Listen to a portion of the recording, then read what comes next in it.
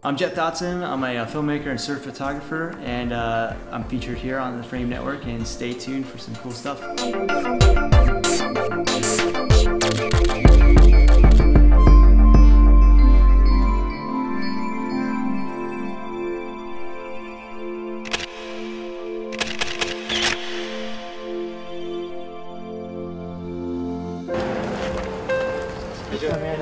Gavin. Nice to meet you. Nice to meet you too.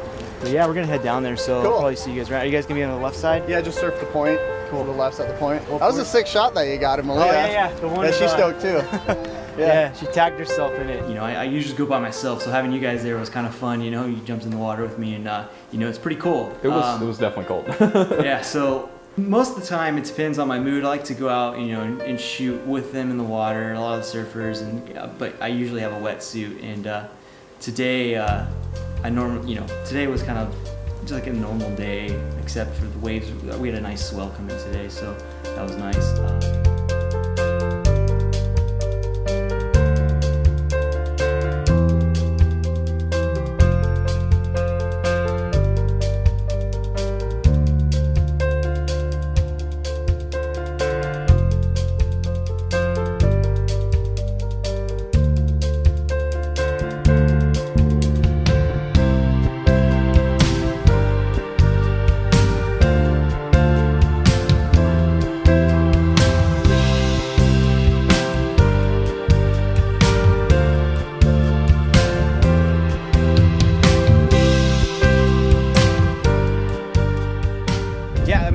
Salt Creek is one of my favorite places to shoot. I've been everywhere. I've been to Hawaii. You know, I've been to up the coast, down the coast, San Diego. But this is my home and this is my spot, and I love it. So tell me about yourself. Where did you start getting into this industry? What's your story as to how you got here? Well, it's a long story. I guess I started shooting film back, when I was 16, and doing a lot of skate videos, a lot of sports, just with my friends, having fun. And as I got older, I started getting into visual effects and trying to do experimental projects where I would add matte paintings and elements. And so I had to learn the aspects of photography, just the minimal parts, and in Photoshop. And so combining video and film and photography, I was able to create these worlds, and became kind of a passion.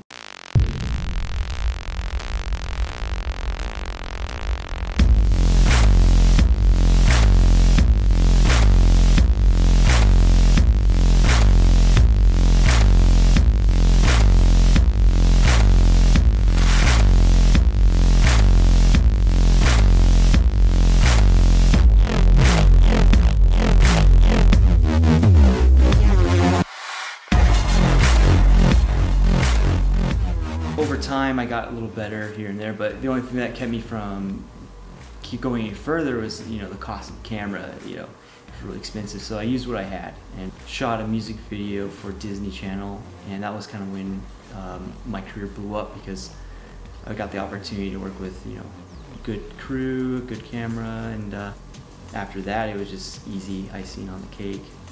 I started working on feature films, doing visual effects for a couple of years. A lot of technical aspects, like I worked on Avatar, doing holograms. So you combine all this technical work I've done, and you add my passion for surf photography. So my head kind of has too many ideas sometimes. That's not necessarily a bad thing, though. I mean, from what we've seen, and you were kind of talking. You said you had a background in film. How do you think that plays into how you shoot now?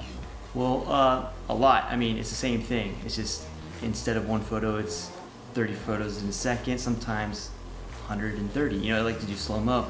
So to me, photography and filmmaking are exactly the same. You're telling a story, and that story could be either one photo or multiple takes.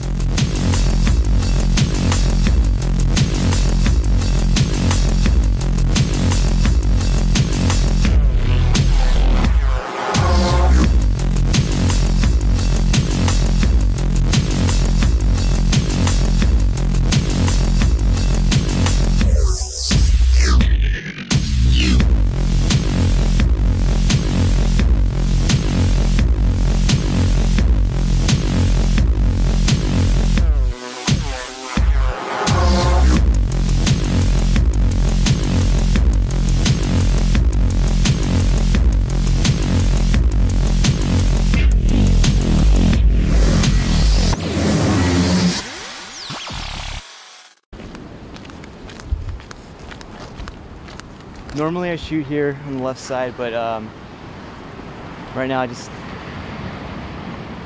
looks like it's hitting pretty good, nice over there. See, it's kind of, you know, unpredictable, right? So sometimes surfers usually are in one spot and they'll drift to another spot, but it's really not, they don't really go that far. They stay in the same area all the time. Occasionally get a couple people that drift off and you're like, oh crap, where'd they go? But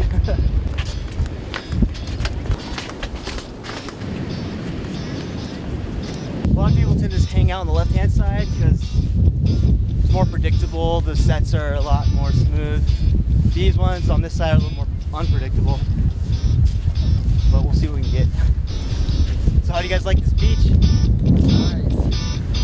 This is really nice.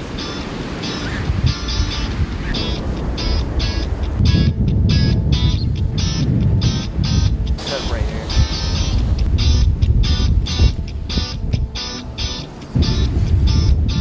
So most photographers use a tripod for taking photos. I use a tripod to hold my gear in case the water comes up.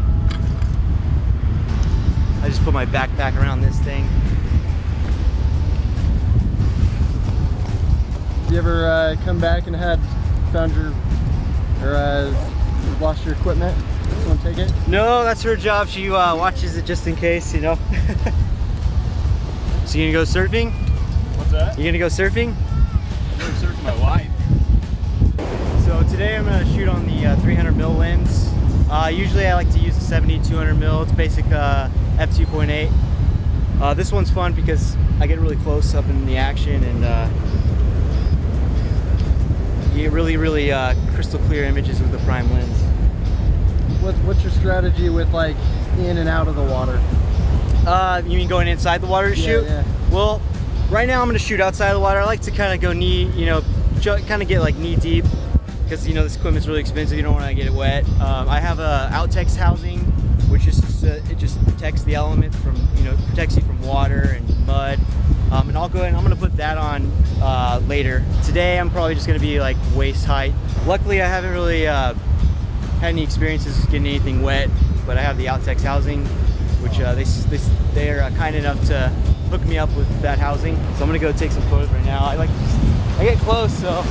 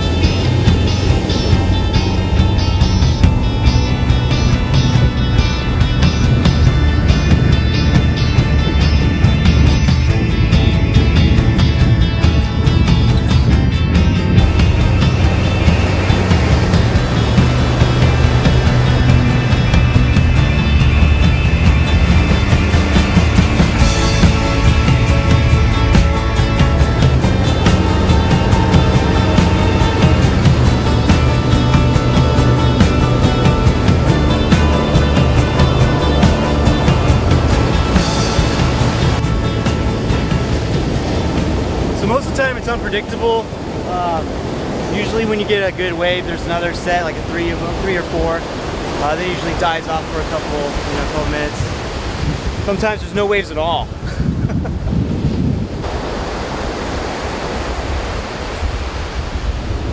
Probably gonna jump in the water. I mean, the waves aren't that bad today. They're pretty small, so I'll probably just go throw on the Outtex housing right now and get a little closer to the action.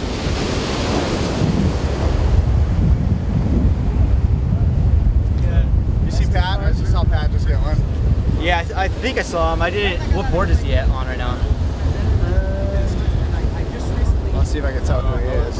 Yeah, just like wave your hand, man, and I'll just be like, hey, this is him. Yeah, so that way I know. Yeah, I'll go sit by him and like do one of these. Okay. Each surfer has their own board, their own design, and it's hard. You know, that's the difficult part about surf photography is trying to pinpoint your surfer, because there's 15 guys out there and they all look the same.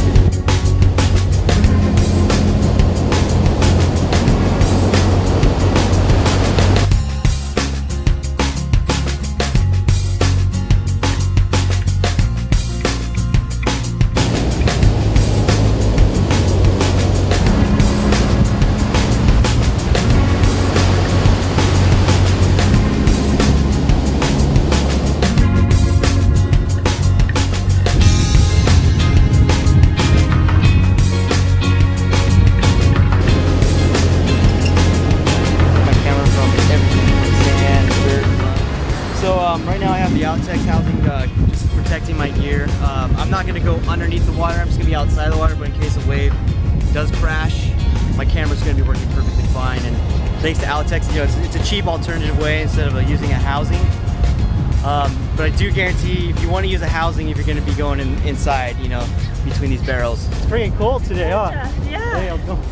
Good, how are you? Good. I went out at 2th Street for a minute. Nice. So I was like, what? So, it's not that bad, it's pretty mellow. Occasionally No, there's it some looks big good sets, over though. here.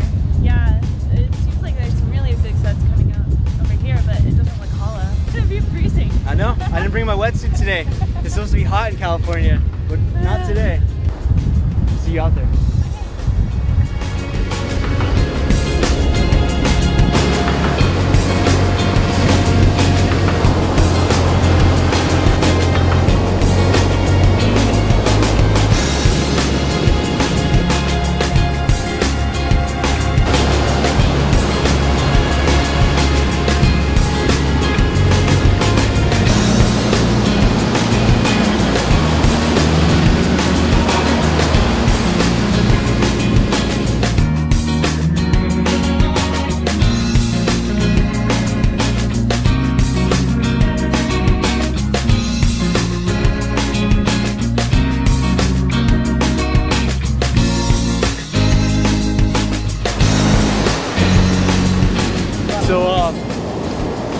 Should have brought a wetsuit today.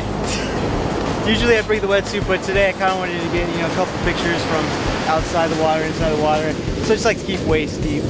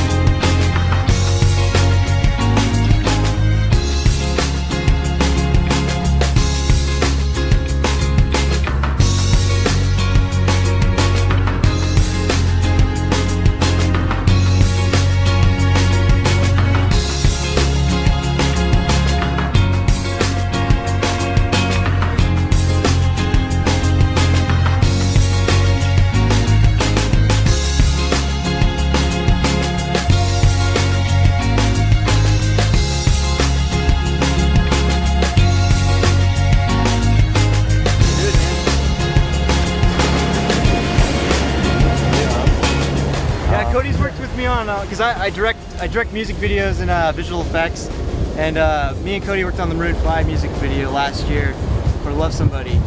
So good friend of mine, good inspiration, and we worked together a lot. It was fun. Right now he's visiting from where? Washington? Seattle. Seattle. So All right, now we got some wings. Filmmaking has always been easy for me because it's something I've been passionate about all my life, and photography came second. And photography's helped me with film, so they kind of both work together in a way. Let's kind of start back. You said you got into shooting film and working on music videos and stuff like that.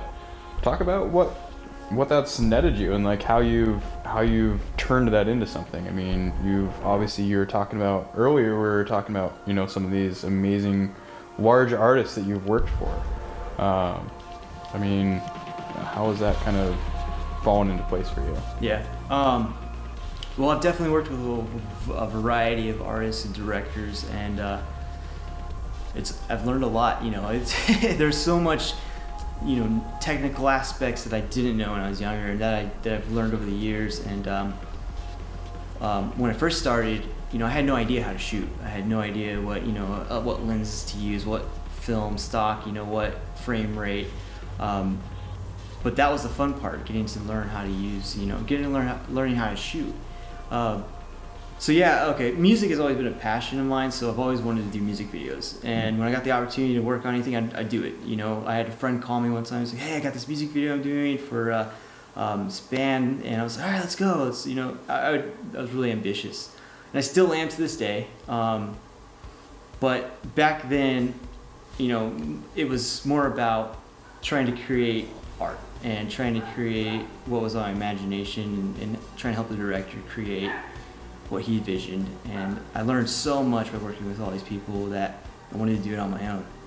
And so I got involved with a lot of like clients such as like DreamWorks Animation, Sony, lots of directors from different labels, and a variety of people. And it got a little nerve-wracking because I had worked with like some pretty high-profile artists like Katy Perry, and we had got hit up by a record label to save the music video from another company that they're having a problem. And when I took it on, I was really excited because it was a good opportunity. And not only that, I was able to show off my art and creativity, and luckily it paid off because now I got an award for it. So that's where, you know, where I'm now, where that is. That's awesome. You see how the clouds are lighting right now? Like, it's really, really freaking pretty, man. Yeah. But usually on clear days, it's a little more difficult to shoot because you got the sun just glaring at you and everything's backlit. But on days like this, you kind of get this ambient look. Like, it looks like HDR, and you don't have to do any post-processing. The photos just come out perfect. Well, you said kind of sunsets, it's like for sure possibly going to be pink when it drops like right down below the horizon. And the different colors, like just wait till a little later from now. The colors, that's like that bounce from that sun, and just you can't replicate that. Have you tried doing that in Idaho? Oh, you're all the time. When did you transition into photography, and what kind of spurred that, and what was your kind of jumping off point for you? Okay, so funny story. I never really was into photography at all, completely, and I never really was into surfing. It was something that I got into because I fell in love with this photography by Sarah Lee, and she's a good friend of mine. And she wasn't then, but she, you know, just like you have inspiration that you look for on a day-to-day basis. I don't know if you're like me, but I like to, you know, go on Google or Tumblr and try to find what inspires me because it kind of fuels the mind. And when I found Sarah's work, it was extremely inspiring, and so I decided, you know what, I'm gonna go give it a shot, go outside and go see what's out there. So I went outside my comfort zone, and that's how I discovered photography. Taking a picture for me is like saving a memory, and you know, I have a huge imagination as it is, so I could also manipulate it and, you know, create these worlds that don't exist. And people, you know, tend to love, you know, art, and I love sharing it, and people love, you know, it's just a combination of things. So I ended up making good friends with Sarah, and we ended up creating this film together called Kainos. I believe it's pronounced Kainos or Kainos. I have to ask her, but when we put that together, that was it for me. I fell deeply mad in love with the water, the ocean, and that's when I started doing surf photography. I figured it was a good way for me to, learn more about the art of photography by putting myself into something I was passionate about, and it ended up working out. So now I go out there and it's just something I love to do, and it's something I get to do with my friends and share it with everyone else. Definitely. So what would you say you spend more of your time doing now? I mean, you said that you're going out there pretty much every weekend shooting, photos and stuff like that. Are you just kind of splitting your time? Are you still pretty active within like filming and stuff like that? Yeah, every day. I'm full time. I'm a photographer, so I shoot corporate photography that pays the bills, and I shoot surf photography for fun. It's my passion, but people know me for my surf photography, so I do as much as I can. Currently, it's in the wintertime. It's a little hard to shoot because just the weather is just unpredictable out here in Dana Point. The waves weren't so good this year either. Last year around summertime, I get more light to work with. It gets darker around 7. This year it gets dark around 5 because of daylight savings. So it's a seasonal kind of photography event. Definitely. What kind of like rattles your bones? I mean, what scares you? I mean, because obviously you're everything working. Scares me. Yeah, I including mean, this interview, because I'm always behind the camera, like I told you, and the biggest thing for me is taking on a job and not delivering, because that's the risk. Nowadays there's so much competition. There's so many photographers. There's so many filmmakers and directors, and so we're always trying to push the bar. I guarantee it. No matter who you are, you want to show your best work. And I guess the biggest challenge is trying to balance everything out in your life, because you want to just take it all and you want to make the world's best project, but realistically, it takes balance and a lot of time, and I've learned that you gotta sleep. Because if you don't sleep, you can fall apart, and I've experienced that a couple times. Definitely. So where do you're talking about with Sarah Lee, you're kind of finding her inspiration, stuff like that. Where else do you find inspiration from? Like, what inspires you to go out and shoot? Oh, everything. I have, I'll be driving down the coast and I'll see a spot and I'll say, man, I really want to film there. A lot of the times my friends inspire me, just, on Facebook, everyone, travel-wise, like different parts of the world, like so many ththings. Vimeo.com, every day they're always putting their top picks. I hate myself every time I go there because I want to work with all these people. The other day I saw this film that this kid did. He's, I think, 20 years old, did an entire 3D film by himself, and it's phenomenal. Wow. So that's where I find my inspiration. I feel like we can do anything that we put our mind to, and I feel that it's up to us and how much of hard work we want to put into it. My goal as a filmmaker and a photographer is to mimic forms of nature and try to show different perspective of elements and models and surfing. You know what I mean? Like, just trying to get what's in your mind onto a 2D picture. Like, my goal is just to get my imagination and share it. That's it. So, do you want to keep photography as kind of your secondary tool that you're using and keep filmmaking, as your big gun, or are you wanting to switch that? Where do you see yourself transitioning your photography over the next, year, 5 years, 10 years? I have no idea. The thing with me is I usually just do what I'm passionate about, and sometimes that changes over time. Right now, I see myself never giving up photography. I feel like it's part of me and something I'm going to probably do for the rest of my life. Currently, I do make a living from photography, so it's definitely going to stay there. But as far as filmmaking goes, filmmaking and photography, they're both to me the same, and that's what I would like to do for the rest of my life. So I'm going to continue doing that. Well, honestly, you have a hell of a lot of ambition, and you have definitely some milestones that you've hit. For someone else that's looking to gain inspiration off of what you've created, what advice would you give to them? My advice to any photographers or filmmakers nowadays is do what you love.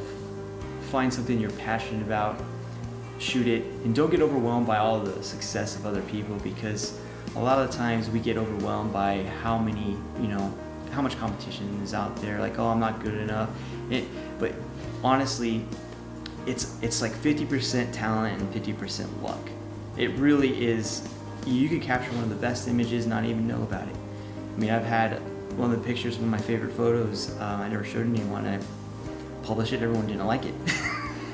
But then you got a photo that I don't like and I publish and everyone loves it. It's kind of, it's what you want to do and what you want to do as a person, and as a creative person, my advice is just do what you love. Simple as that. And your success usually comes from, out of nowhere if you just keep going. Perfect. Surf photography is just something I'm passionate about, and I plan on doing it for the rest of my life, and I do want to learn how to surf a little better. I started last year and I'm not very good, so tend to need to practice there. Definitely would like to travel a little more, go to a couple new places, and try to meet some new surf photographers as well to network with, and come up with some new work this year. I think nowadays there's no secrets. If you're hiding something, it's pointless. I feel like we should share our creative process a lot more nowadays. I feel like it's a great way for us to actually network and communicate with people. I mean, if I have come up with some new technique and I share it with everyone, people are going to recognize you for that technique. People that hide it, someone else is going to invent it eventually, and why would you want to, hold on to something and then have someone else, figure it out? To me, I like to share my knowledge in the creative process, and I also like to share my knowledge in photography and videography, because at one point I wasn't very good and I needed help, and there wasn't that many artists or photographers out there to help me. So when there was, though, I was very, very, thankful, and it does help. So a lot of people ask me, they're like, okay, well, why are you shooting surf photography if you worked with Katy Perry and Foster the People and all these bands and DreamWorks? And I tell them, like, look, it's not about the name, it's not about the money, it's more about how passionate I am as an artist. And when I tell people that, they just think I'm crazy. I mean, I tend to do this for fun, and the good thing about doing it for fun is I actually got hired. And the bigger clients I ended up getting because of, I would shoot something for fun and upload it to Vimeo or 500 pics, and someone recognized it, and then they say, hey, we got this project you want to work on. And I was like, all right, yeah, sure. So that's how I'd reel in my clients, just from my artwork. And I think that the bigger the jobs got, it didn't change anything. It made it, for me, it was just the same thing, just with more people. And it does get very, for me, it was kind of a surreal feeling when I was at the VMAs last year with Kelsey Fields, because I was working with so many artists at the time, like Skrillex and Bruno Mars, and just having all those people, all those creative people around you all the time and working with them, it was just insane. I mean, I was able to, we were always creating new ideas and new concepts, and they were out of this world. So that's the fun part, getting together with more successful creative people and putting them all in one room, and it just gets crazy. When I first started doing this, I was really obsessed with the idea of going to college and getting a degree in art. And so I told my family, I was like, oh, that's what I want to do. I want to be an artist, so I want to go to school. Didn't work out. I lasted 1 week in art school, and it was because I was so fast paced. I couldn't understand why everyone was going so slow. And I don't know if that's just me or if I just was too passionate or something. But when I was in art school, the learning curve was just, okay, we're gonna learn this in 3 years. Oh, we're gonna do this now. We're gonna draw circles and get better at them. Like, to me, it was kind of pointless, and I already knew what I wanted to do, so I decided, I was like, oh, I'm just gonna try to find a job doing what I love. And a couple weeks later, I ended up getting a job at this company called Rhythm and Hue Studios, and I had no idea what I was doing. But the guy that hired me was confident in me, and he said, oh, you'll learn, we'll teach you. And I got my experience through working for some pretty good companies. And if I could go back in time, I would probably have not gotten to, I probably wouldn't have went to art school. I would probably went to a university and got a degree, just a basic degree, and then did art on the side. Because for me, an art degree was more of a in my head kind of idea, concept. Like, I felt like you needed it to be an artist, and you don't. You just need to be able to have a camera and a lens and some time and shoot some stuff and practice and get some experience. As a photographer, most of my inspiration is just, it comes from, you know, films I see, and I get so lost inside some of these ideas that I come up with after watching these movies, that I'll sketch them out, and I'll plan them, and I'll shoot them, and half the time they never come out the way I wanted them to.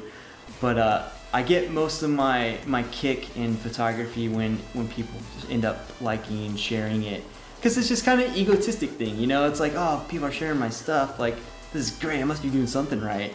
But yeah, when you inspire other people, I'd have to say I did my job. That's it. I think a photo can say, you know, a lot of things, and if you take the right photo, it can tell a story. And if you take a photo that maybe someone looks at and they say, wow, I want to go in the water now, like, because that's what happened to me. You know, I saw photos and I was like, I want to go in the water, and now I'm the one kicking out the photos to everyone.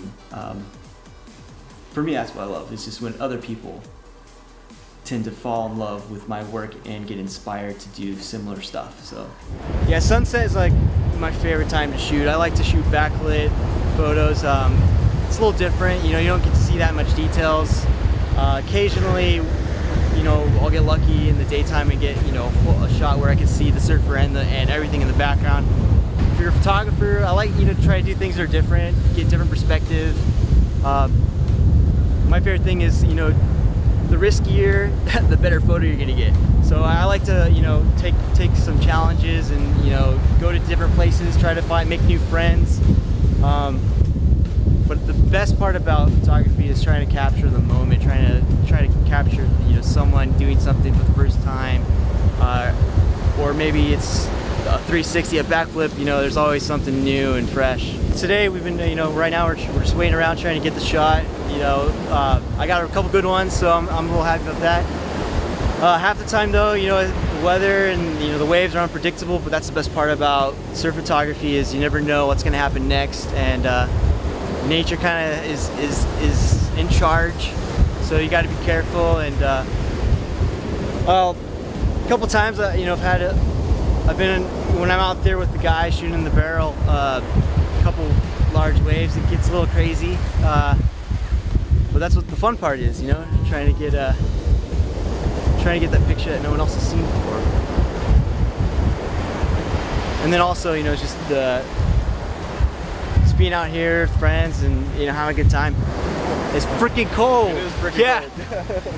I wish I had a heater, or like, I wish I brought my wetsuit or something, but. How was it out there? Good.